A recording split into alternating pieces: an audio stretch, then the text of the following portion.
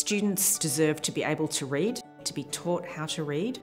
We have far too many students falling through the cracks at the moment in a country such as Australia, where we have 30% of students not reading proficiently.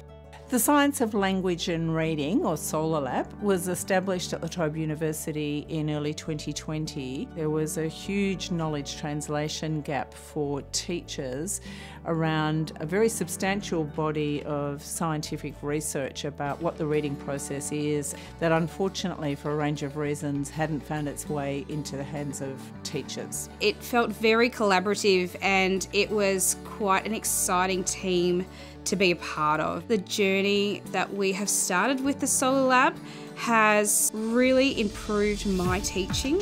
It's just been really encouraging to see the journey that my students have been on as a part of that too.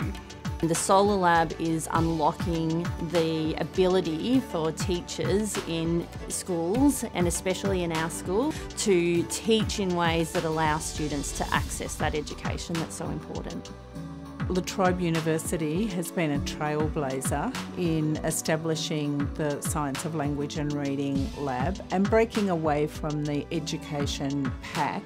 SOLAR short courses started off as a little bit of a pipe dream. We decided that if we could get 30 participants, we would break even. So we aimed for 50, and in our first iteration, we got nearly 900. So what that told us was that people are wanting to learn more about reading instruction, how the brain works, how we can best teach children, how we can identify and intervene with struggling readers at an early stage. We are really trying to be change makers in the School of Education at La Trobe University, and we've had enormous support to do so.